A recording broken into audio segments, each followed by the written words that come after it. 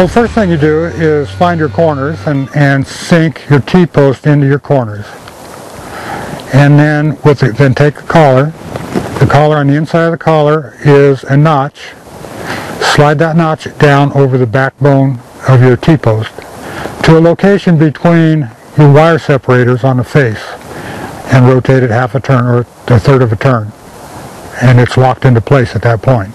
If you want to move it anywhere else, you have to turn it out, slide it down or up, and then turn it again. At that point, you attach the 3/8 24 screws front and back and attach the flat eyes to those, and then your brace has a clevis on each end of it. Attach one clevis to the flat eye using a 1/4 inch screw provided, and continue on from there.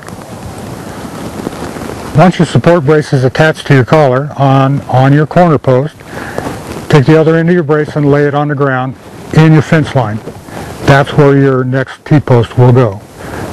Hammer that T-post in, slide that collar down over the T-post to the ground, attach a flat eye and your set screw, and then attach the other end of your brace to that.